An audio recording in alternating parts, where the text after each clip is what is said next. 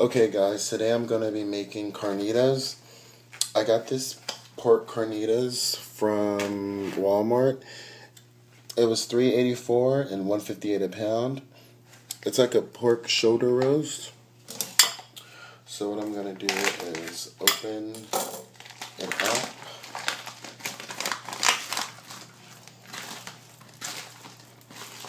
And it's already cut into pieces.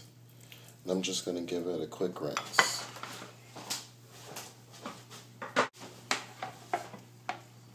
Okay guys, now that I've got a quick rinse, I'm going to place it inside the pot.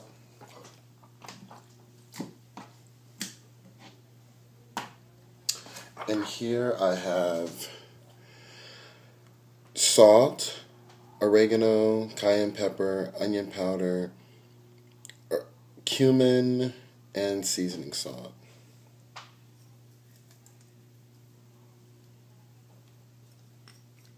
All that goodness inside. And here I have half of a medium onion.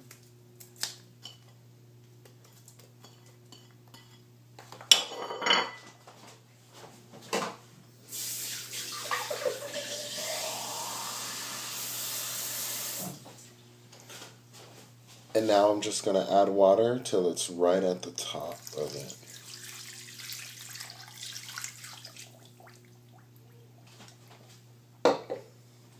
Now that I have it right at the top, I'm going to put it on the stove and bring it to a simmer.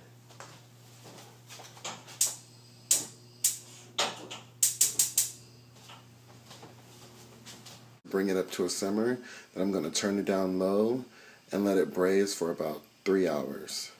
Okay guys, now that it has started simmering, I'm going to add a lid and reduce the heat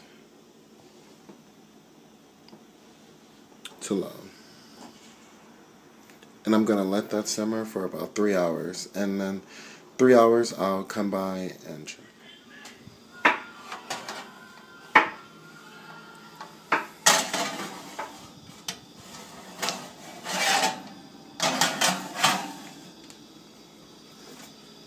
Okay guys, here's the carnitas after 25 minutes on 475 in the oven.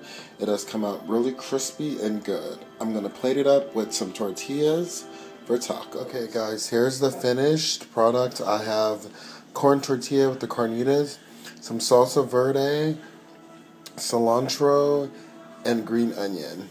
And I also have a mango margarita. That's really good. So yeah, let me see how they taste.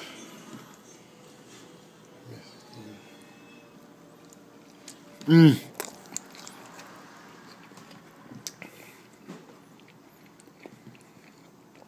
good, guys.